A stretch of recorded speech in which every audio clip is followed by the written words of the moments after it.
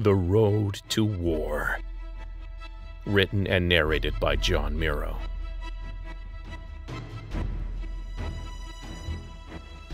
Get more at servingworlds.com.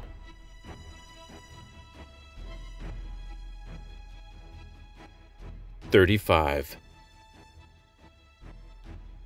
The pressure door exploded, a shaped charge propelling the jagged rectangle of metal straight for the group. A corner of it slammed into Tyler's neck, knocking his mech back against a wall and sending the door hurtling safely over everyone else's heads. Lee tugged Padalecki to the ground and shaped a shield of crysteel between them just as a heavy assault rifle erupted. Lee heard Willard shouting over the shattering sounds of crysteel being chipped away from his shield. The chubby doctor, Bonner, screamed, and Lee saw blood spurt out of his arm. The attacking form was getting closer. With a thought, a small slot appeared at eye level in his shield. He peeked through and closed the hole just before the next barrage of bullets landed. "Janine, it's Lee. Stand down. These are civilians." The firing ceased. "Phoenix?" Lee stood up and looked around. Tyler's mech was flattened against the side of the corridor. Spikes of crysteel had torn through the cockpit. Blood seeped down their lengths and trickled to the floor. Padalecki looked and saw what happened to Tyler. She whirled to face Janine, snarling, "You goddamn fuck it." Lee slapped her hard enough to turn her. He pushed her back towards the doctors. "Keep them safe," he ordered. The private blinked away tears and nodded, turning and jogging unsteadily back to her charges. Lee summoned all of the crysteel he got from Tyler, and a wall surged up behind him.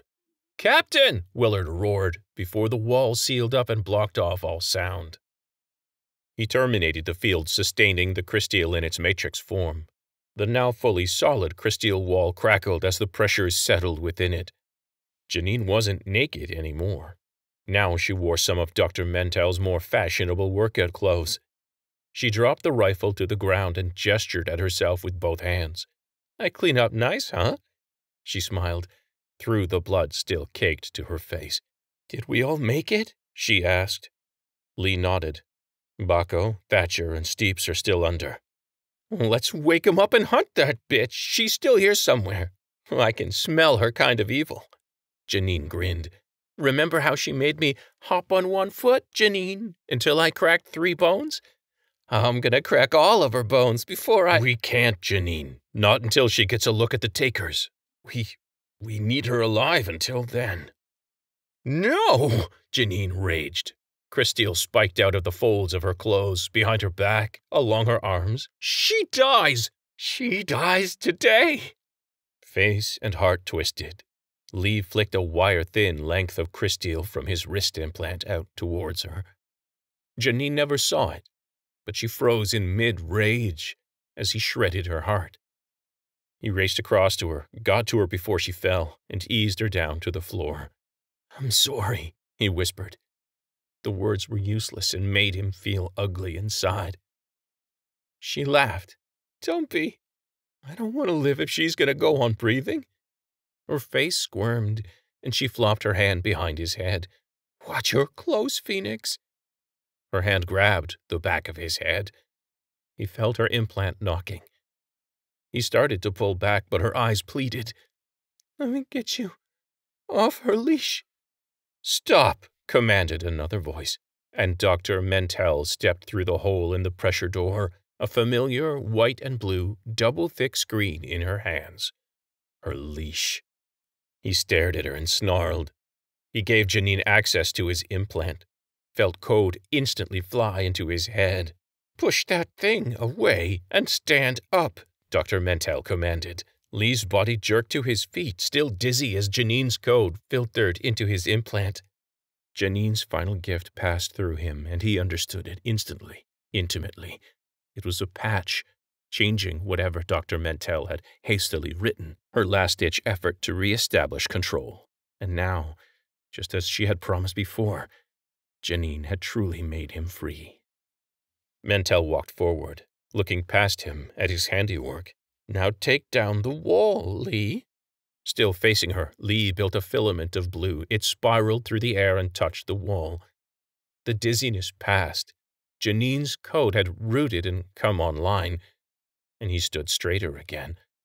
"Good boy, bring the wall down," she said, her chin jutting up. "Give me a suitably impressive entrance for your friends." Physically connected to the wall now, it only took Lee a thought. The wall collapsed instantly, looking for all the worlds like a wave of water. The wave rushed towards Lee, concentrating its mass, swirling all around him until it disappeared back inside of him, and he groaned in pain with the effort. "Hold it right there," Willard screamed.